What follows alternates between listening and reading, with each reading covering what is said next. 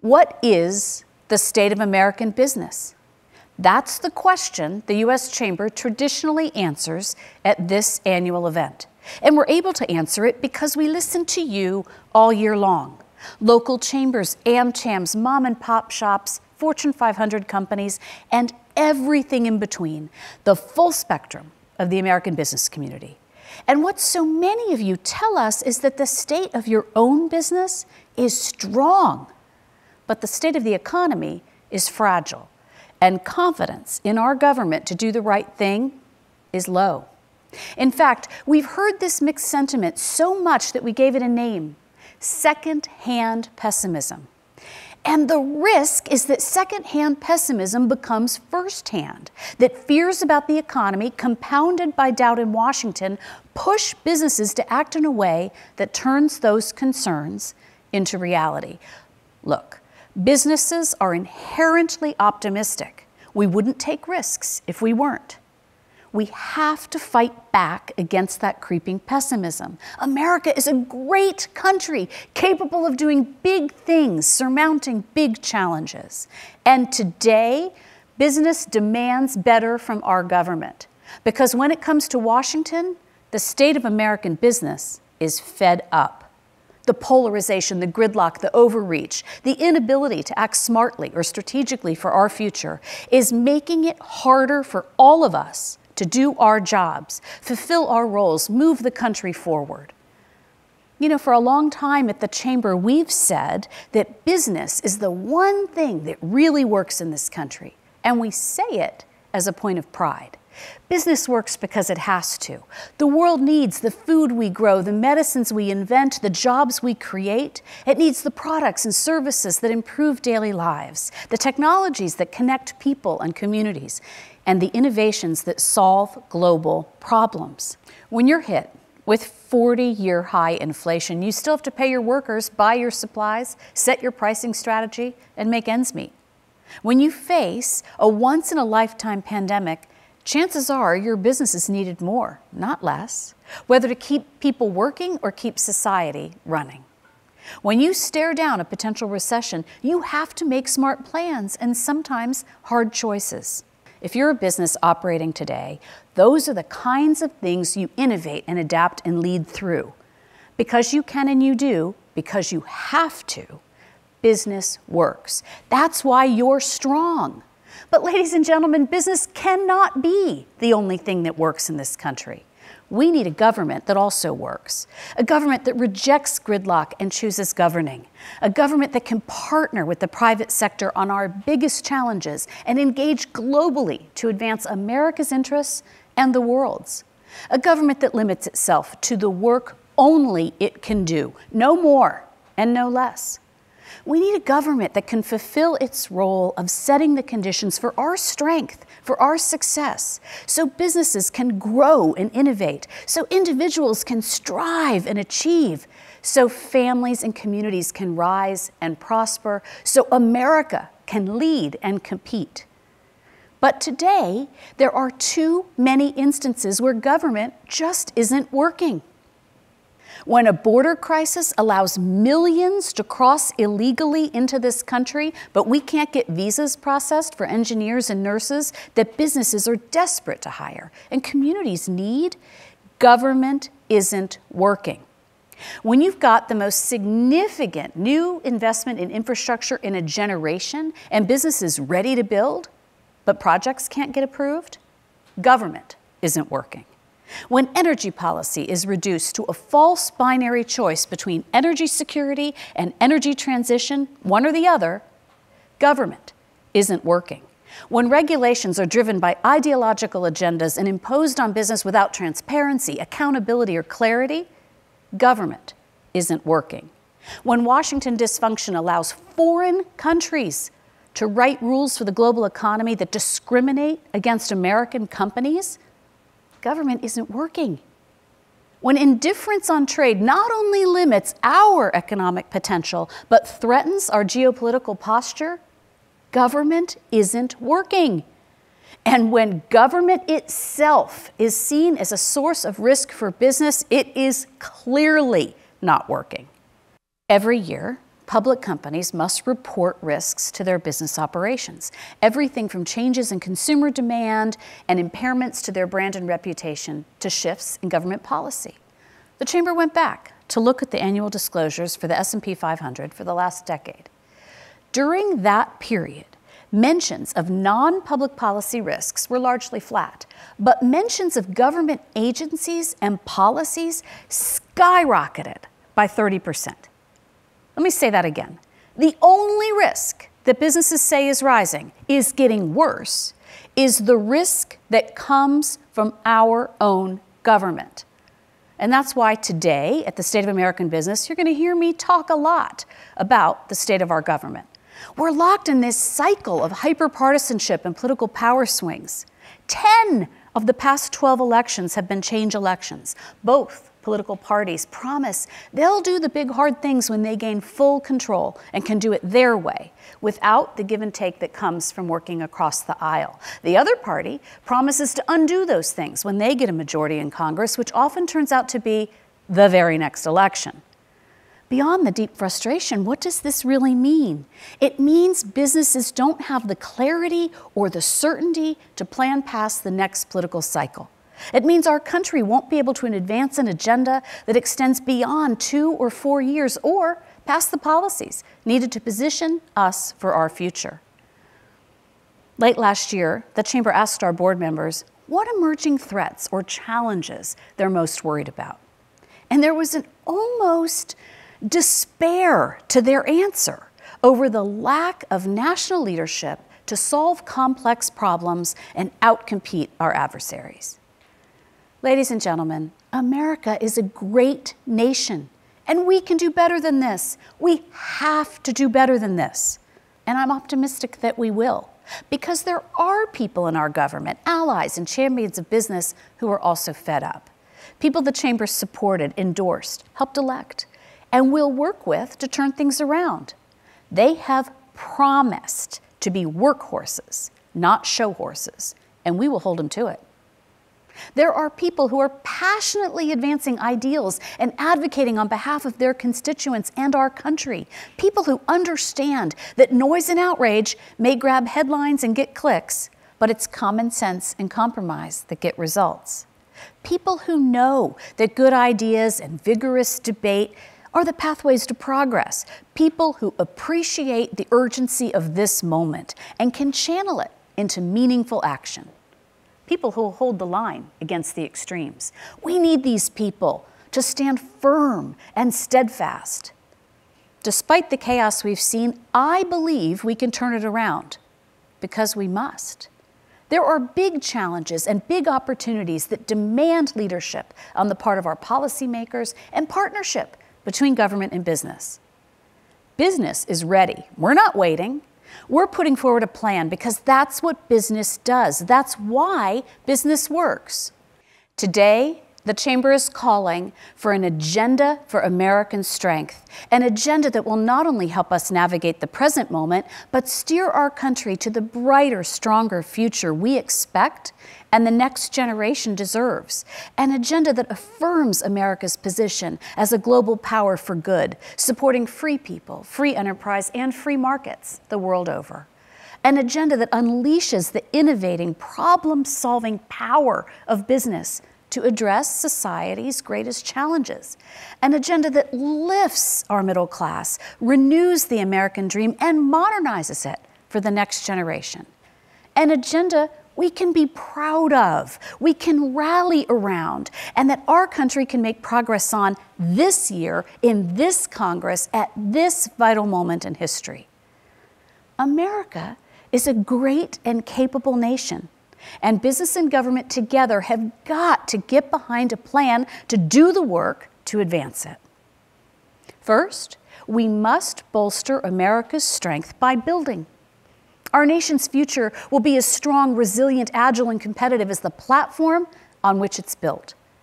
In 2021, after 25 years of advocacy by the Chamber and our allies, Republicans and Democrats came together and made a once-in-a-generation investment to restore our infrastructure to the modern marvel it once was. Historic investments in roads, bridges, public transit, clean drinking water and wastewater facilities, broadband access, climate resilience, all to improve life in your communities, to drive growth in your economies, and to improve productivity in your businesses.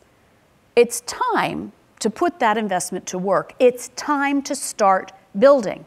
So here is one essential transformational thing Congress could do right away to unlock the potential. Pass meaningful permitting reform.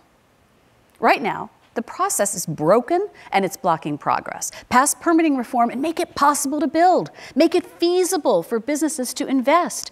Make it affordable to start and finish projects. Make the approval process faster than the construction timeline. There's bipartisan agreement. Now we need bipartisan action. America is a great nation. We must build and modernize and do it with speed, efficiency, and safety. Next, we must bolster America's strength through people. Our nation's future depends on how we attract global talent, how we expand labor participation, and how we upskill today's workers and educate tomorrow's. Let's start by fixing America's outrageously broken immigration system. Think about this. While record numbers cross the border illegally, legal migration has dropped to modern lows. When I talk to our state and local partners along the border, they describe the humanitarian crisis gripping their towns with little to no help from the federal government. And when I talk to businesses who are dealing with really critical worker shortages, they tell me how they can't get visas processed to hire the workers they needed yesterday. America can do better than this. Last year, with the strong support and input from the Chamber, there were meaningful bipartisan talks on proposals to secure the border, expand E-Verify, protect Dreamers, and increase the number of employment-based visas. Crucial steps to get American businesses the talent they need when they need it. This year, let's get the deal done. And let's ensure Americans have the skills, the opportunity, and the incentive to fill open jobs today and prepare the next generation for the jobs of tomorrow. If we don't do both, the worker shortage will become a permanent feature of our economy. It will fuel inflation now and into the future and stand as a barrier to long-term growth and competitiveness. Here are 3 ways the government can support businesses, workers, and families immediately. Build on progress made in the end-of-year bill to improve access to childcare and get parents who've been forced to put their careers on hold back in the workforce. Incentivize work, including work requirements for capable adults drawing government benefits. And help end the bias toward higher education being the only pathway to success by expanding access and financing to training programs that lead to good jobs. America is a great nation, and we must solve the worker shortage today and build the workforce of the future. We must bolster America's strength through energy. Our nation's and the world's security depends on our ability to power our economy and our communities today while also transitioning to a low-carbon future. American energy production delivers economic advantages to U.S. families and businesses. It heats homes, powers the electric grid, and fuels our transport. It helps meet global demand, protect our allies, and diminish the economic strength of aggressors like Russia. And because our energy is far cleaner than most, its use results in substantial emissions reductions. In the past year, soaring gasoline prices and the war in Ukraine opened many of our leaders' eyes to these realities. The single most important thing Washington can do this year is to send long-term signals to energy producers to give them the confidence and certainty they need to invest here in the U.S. Let's accelerate permitting for new exploration and production quickly. Finalize a 5-year program for offshore leasing and make it easier to build energy infrastructure. American ingenuity is also crucial to addressing climate resilience while powering economic growth. What steps can we take this year? Again, permitting reform. It's needed to build anything, including the historic investments in clean energy projects authorized by Congress. These investments won't be made if it takes 7 to 10 years to get a permit. Additionally, and most importantly, leverage private sector leadership. Government has to partner with business when developing climate and energy solutions because they will only be invented, financed, scaled, and deployed by business and government together. America is a great nation. We must meet the needs of our economy today and lead the transition to the future. It is not a binary choice. We can and we must do both. We must bolster America's strength through global leadership. Our nation's future depends on our engagement in the world. It's how we protect our national security, promote our values, unlock economic growth for American businesses, and lower prices for American families. By any measure, when America retreats, others race to fill that vacuum. And there are 3 key areas where we need to strongly assert our leadership. We have to boost trade. When we trade and invest with other countries, we're not only supporting jobs and creating opportunities here in the U.S., we're deepening strategic partnerships and advancing free enterprise here and abroad. Today, we have trade deals with 20 countries, and it has been 10 years since we've added a single new partner to that list. Meanwhile, other countries have inked some 100 new trade deals without us. I've said it before, I'm going to say it again. If you are standing still, you're falling behind. Here's how we reverse the downward trend on trade quickly. Resume negotiations on a free trade agreement with the United Kingdom. The UK is our closest ally, and we've already laid the groundwork for a meaningful deal.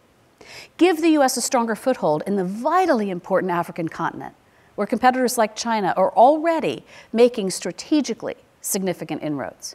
This can be achieved through bilateral agreements, like the one we've already started negotiating with Kenya, and supporting Africa's continental free trade area. Aim higher on the Indo-Pacific Economic Framework. We applaud the administration for launching IPEF, but we need an ambitious outcome with strong rules on digital trade and, crucially, market access. We have to set global standards and global policy. American innovation, creativity, and investment have created a template for prosperity that other countries follow. But over-regulation by foreign governments puts it at risk. From Europe to Asia, some governments have a regulate first, weigh the cost later approach. We've seen the spread of digital regulations and taxes that target American companies almost exclusively. And these moves threaten to stifle the very sectors that have emerged as the chief drivers of global economic growth. We've seen the spread of bans on GMOs, despite scientific evidence of their safety, threatening to make it harder to feed a hungry world. We've seen nuclear plants shuttered at the very moment their safe, clean energy is needed. The Chamber has been warning about the global consequences of overregulation for years, and we need our government leaders to add their voices and amp up the pressure in the world's regulatory councils now. Regulatory overreach endangers the dynamism that a fragile world economy needs in 2023 and beyond. And on critical priorities where regulation is needed, such as data privacy or artificial intelligence, America should set the global standard, and Congress should pass good legislation here, not simply leave it to places like Brussels. And we must be strong and smart when it comes to China. Failure to strike a balance could undermine our security, our economy, our competitiveness, our future. On China's threats to our national security and values, we must be resolute. We support the U.S. government's coordinated efforts with allies to address China's human rights abuses and economic coercion. Similarly, we must continue to stand strong against China's unfair trading practices, intellectual property theft, and digital protectionism. On China's value as a commercial partner, we must be practical. Our commercial relationship with the world's second largest economy is worth nearly $1 trillion annually. It supports hundreds of thousands of American jobs. We can deploy targeted export controls and other safeguards in sectors where our national security is at risk without cutting off the wider trade flow that's so important to our own economy. And we should continue to engage with China on global challenges when it's in our interest to do so, from combating nuclear proliferation to promoting global economic stability. Here are 2 steps our leaders could take this year to advance a sophisticated strategy on China. Use the House Select Committee on China to forge a serious bipartisan approach, an approach that is sensitive to the differences between areas of real concern, like semiconductors, and areas of limited or no concern, like beef. Get back to the negotiating table. The Biden administration must continue to pursue a trade policy with China that addresses the policies that are really harmful to U.S. businesses. America is a great country. We must be strong and protect our interests at home and engage, lead, and compete in the world. Finally, we must bolster America's strength through rule of law. Our nation's future depends on our ability to protect and preserve it right here at home. So often we think of the rule of law as a challenge somewhere else. But what about the ways our legal system is being hijacked by the trial lawyers to extort big payouts from business? What about the trial bar's relentless efforts to ban arbitration, even though it's a faster, fairer way to resolve disputes than costly litigation? What about the explosive growth in third-party litigation funding that is fueling lawsuit abuse? These are not features of a fair or effective civil justice system, and the Chamber will be pushing our leaders to address them this year, starting with federal and state reforms to go after litigation funders.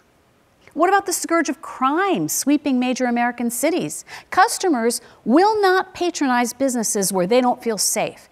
Businesses won't stay open or stay in communities where the threat is high. Corporations won't invest in cities where lawlessness is left unchecked. At the Chamber, we know what a job means to a community. And when businesses are forced to leave, crime fills the vacuum and harms the people in that community in so many ways, from personal safety and economic opportunity to food security and health outcomes. On this growing crisis, I'm glad to say that Washington is making progress. At the end of last year, lawmakers heeded the Chamber's call and passed the INFORM Act, legislation to make it harder to sell stolen goods online. Local and state governments must also enact policy changes to help law enforcement and prosecutors go after criminals and keep their communities and their businesses safe. We hope all of you will push them to do it. America is a great nation. We must bolster our rule of law to underpin the freedom and safety that allows businesses to grow and communities to thrive. Clearly, there is a long and meaningful list of policy priorities that our lawmakers should tackle, things only they can do. But there is an equally long list for what government shouldn't do, and overregulation is at the top.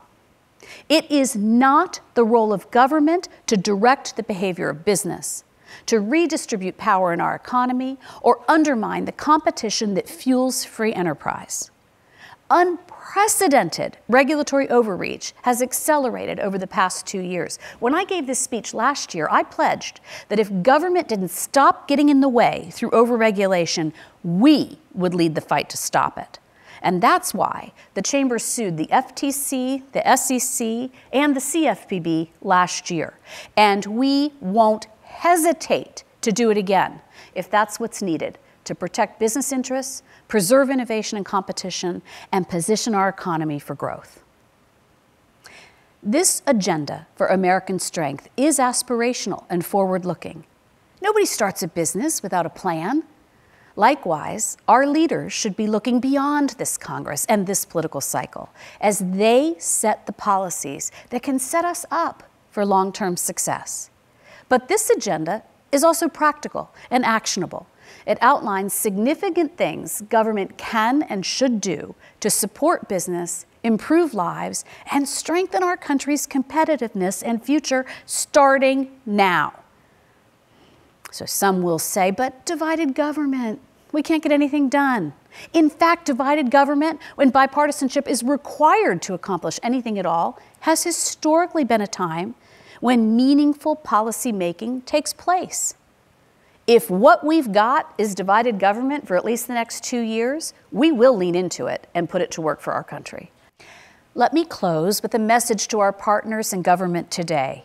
Do your jobs so we can do ours.